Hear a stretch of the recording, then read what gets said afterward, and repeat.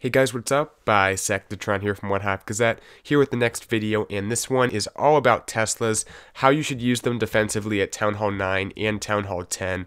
I'm going to be showing a short little visual here. I'll show some stuff on this segment of the base to demonstrate my points. I'm going to be talking about how you should use a Tesla farm. I am advocating for the Tesla farm, and I'll be explaining through the method of talking about what's the popular attacks you're defending against and how Tesla farms can make those attacks weaker against your base.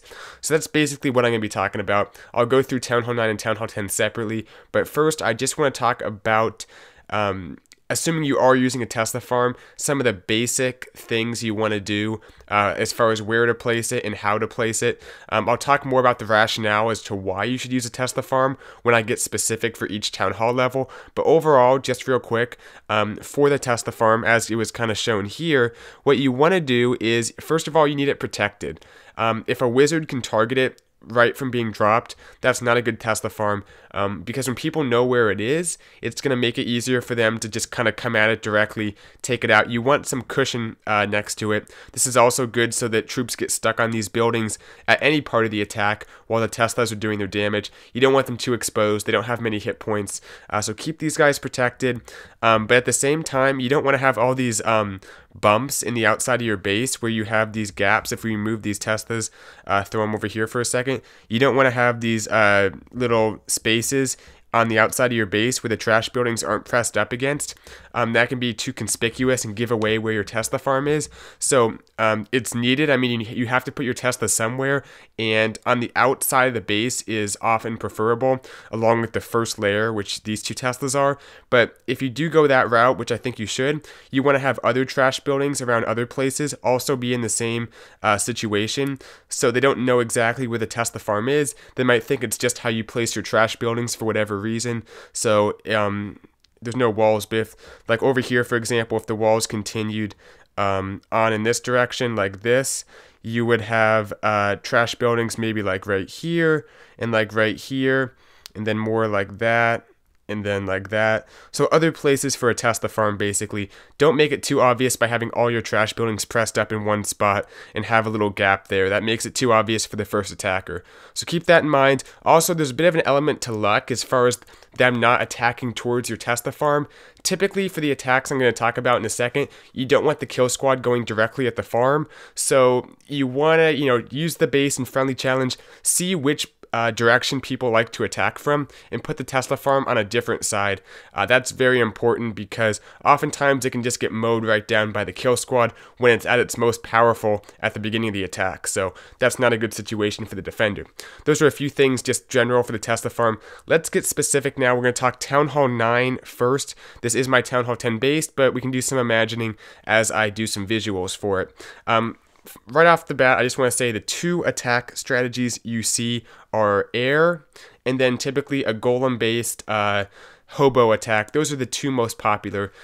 Air attacks can be anything from well, we're talking mainly lava hound based attacks. You do see a bit of dragons or baby dragons, but the main thing we see is the Laloon in some form, and that's what we're going to be addressing. So for air attacks, you want to have your Teslas away from the ADs. So putting these back for a second, the air defenses should not be in range of the Teslas. So if I can find my air defense right here, if it was for some reason right here, that wouldn't be the best spot. 3 out of the 4 Teslas are going to be locking onto a lava hound that sits right there. You don't want that lava hound to tank for the Teslas. Instead, if the air defense is, right here, now the Teslas probably can't quite reach it.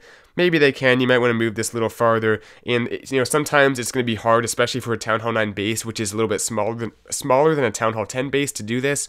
But you want to have the majority of the Teslas, if you can help it, be out of range, or have the air defense be out of range for them. So they'll target balloons instead of lava hounds. And the balloons have a bit of hit points, but not that much once the Teslas start going on them. It can also help to have some red air traps. So I don't know where mine are, but put some of those red air bombs around these Teslas to help do some damage. But here's a very important thing to keep in mind. Do not put them near your queen. Obviously, that's going to make someone, unless you're doing a queen trap, unless that's a topic for a separate video, unless you're trying to actually kill the kill squad that goes for the queen, you can try that, but don't put it near your queen, in the sense that a kill squad can come in and get those Teslas for free almost, assuming the kill squad still gets the queen. You want the Teslas typically targeting the balloons, so keep it away from your queen in most circumstances, unless you're doing something intentional. But even more important than that, do not put them near wizard towers or archer towers typically, especially wizard towers, because oftentimes what we see is people will drop down the king or the queen if they're doing a less invasive attack, and try to get a little bit of value with their heroes if they're using skelly traps or something on the queen. So you don't want the Teslas to be included in that value. For example, if this is, let's say, a wizard tower, and let's say that something else is a wizard tower right here, someone might drop their queen down right up top here by that gold mine to take out those wizard towers, and the Teslas are not good against queens because the queens have so much range. The Teslas typically don't target the queen until the queen targets them. They have more range, obviously, than the queen does, but they're not as efficient against the queen. So she might take 2 or 3 of these out, especially if there's a little bit of tanking for her, along with these wizard towers. That's extra value you don't want them getting accidentally on the first attack especially. So keep these wizard towers away. And also, just by having them near like cannons and stuff, the attacker isn't planning on needing a lot of air. They might not use a haste or something because they don't think they need the balloons to do as much in that section of the base. If you have, all your eggs in one basket, all your wizard towers, all your archer towers, the attacker's already planning for a fight in that area. They know it's going to be tough already. The Teslas will add something, sure, but you don't want to put everything on one side of the base. It can be dangerous, and people can find creative ways to take that out and let their balloons do damage to the less covered sides of the base, which it'll be extremely uneven if all your stuff's on one side. So keep the Teslas, generally speaking, at Town Hall 9 away from the archer towers, the wizard towers. Not that big of a deal, but don't clump them up too much. If you can help it, use more cannons, more mortars in that area of your base defensive-wise. Okay, I think that covers it for air attacks at Town Hall 9. Now for ground attacks at Town Hall 9, one thing that's effective is using spring traps. Now this can be dangerous if a kill squad comes in this direction, if you get unlucky like that, because the spring traps are very ineffective against golems and stuff, and it'll just add to the value the kill squad gets. But if you can sprinkle in some spring traps, this base isn't set up the best, but sometimes you'll have multiple Teslas outside the base, like right kind of near each other, like for example, right like that maybe. Put these between the Teslas, because oftentimes people will drop kind of a panic heal, and that can slow the Teslas down a little bit. But if you have the spring traps, the heal can't do anything against that. It'll definitely help with your attack. So spring traps are a good idea. Beyond that, I'd say keep your Teslas away from point defense. Similar to the last point I made with air, the point defense is the main threat for hogs, just as archer towers and wizard towers the main threats for balloons. Don't put all your eggs in one basket. Put these Teslas near wizard towers or mortars if you're expecting a ground attack, and by doing that, you're going to make the attacker, not use as many hogs in that area. If they're already expecting a lot of point defense, they'll have that heal down anyway, and you might get lucky, you might have enough, damage to overcome that heal, but oftentimes there's going to be a big group of hogs coming through, and it won't be as effective. So I'd say, unless you're going to do an intentional kill zone where you have just a ton of point defense, keep those Teslas kind of on their own away from point defense in terms of defending against ground troops. So that being said, for Town Hall 9, as always, questions in the comments. We're going to move on to Town Hall 10. And it's a similar game, to be honest. Like I said at the beginning of the video, it is a similar game defensive-wise when you're using a Tesla farm. Talking about air first, and keep in mind we're focusing on dip attacks to a large extent. You guys probably saw the last video. Go back and rewatch that if you haven't. That deals with the other strategy we'll get to in a moment. But the main thing is air attacks at Town Hall. Dip attacks, sorry, at Town Hall 10. That's what you're mainly defending against. We're not seeing many Town Hall 10 v10 3-stars, so if that becomes more common, the defenses will adjust accordingly. But right now, that Town Hall 11 dip La Lune can be very deadly, so a Tesla farm is also very good for taking out balloons, just as it is at Town Hall 9. Very similar properties. Keep them away from the air defenses like we talked about, away from your queen, because typically at Town Hall 10, they're going to get that queen in one way or another. You can't use skeleton traps as well, so they're going to have to take that queen out for the air attack. Keep your Teslas away unless it's intentional to try to add damage to the area and keep your queen alive through the attack, but oftentimes they'll just get taken out along with the rest of the stuff in the area, along with the queen. So generally speaking, keep them away from the queen. It's a little bit more acceptable to have them near archer towers and wizard towers because we're not seeing people have the luxury of biting off chunks of the base with their heroes. At Town Hall 10, everything's very focused. There's not as much variety, and they're going to be coming with one big comprehensive kill squad usually, so we're not going to see people dropping their queen on her own to get some value before she dies. Pretty much everything's going in as one kill squad, typically directed to taking out your defensive queen, along with an Inferno Tower, air defenses. So if you keep the Teslas away from the action, you shouldn't have to worry about them being taken out along with archer towers and more trivial defenses like that. Keep them away from Infernos though. A kill squad will get them pretty easily, or a freeze spell. You don't want them to get a huge value for their freeze, so have them more towards the outside of the base, away from the that Inferno Tower. That'll be helpful for you. Keep that in mind. I think that covers it for the air attacks. Other strategy, which this is where you should go back and watch the last video if you haven't already.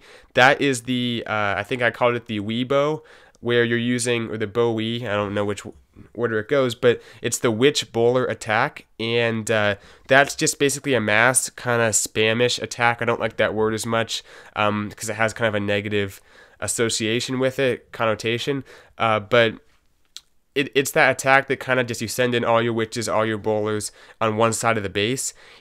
You want to try to keep the Teslas away from that initial side because they'll just get steamrolled along with everything else. Once there's a group of 8 witches, 12 bowlers coming at them, they won't stand a chance. But if you get them on the opposite side of the base, like you saw in the one defense from the last video, where the guy had the Tesla farm on the other side of his base, what will happen is let's say the main group of troops comes through at the bottom here, they make their way up, then as they thin out, they run into this Tesla farm, which just eats them up one by one.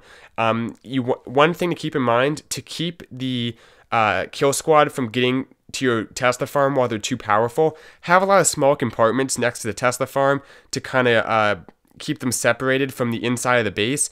That way, if you do it like that and have these small compartments, the troops that come into the middle of the base, they'll kind of fan out to each side because naturally troops avoid walls. They'll kind of go off to the right or off to the left. So the main force won't encounter the Tesla farm. Instead, the Tesla farm will kind of pick off stragglers and kind of wait till the troops are at their weakest towards the end of the attack to take them out, which is what your best bet is. So that's important as far as the walls go, and keeping that Tesla farm kind of isolated from the middle of the base, keeping that that buffer in the way. Splash damage, you want to have, a wizard tower, a mortar, something to kill skeletons or something, or even a group of bowlers, because oftentimes there'll be, large groups left over, and you want something to help the Teslas. The Teslas are very good for point defense and picking off troops one by one, but you want something to add the level of splash damage, especially for those skeletons the witches can spawn. So Teslas, mortars and wizard towers are good to put next to them. I think that covers it pretty much. You want to have them on kind of a round side of your base. So if you look at this base, on this side, it's kind of in a round. It's not like a straight side of the base. That makes it less likely for people to come at that side of the base when they enter, because keep in mind they have to funnel everything into the middle. It's easier for a flat side, like if this was one side of the base just like that, it's much easier to funnel your bowlers, your witches in if the side is flat. If it's not too jutted out, that can make it easy, but if it's just round enough to kind of add some uncertainty, people are going to be uncomfortable attacking from that side, and typically that's the side you can put your Tesla farm at to avoid that initial encounter with the kill squad. So hope all that makes sense. Comments or questions in the comment section if you have them. Try to answer other people's questions as well if you have that knowledge. I do appreciate that. So thank you guys for watching. Long video, tried to be as comprehensive as possible. Hope you guys liked it, and I'll see you guys in the next one. Bisectatron out.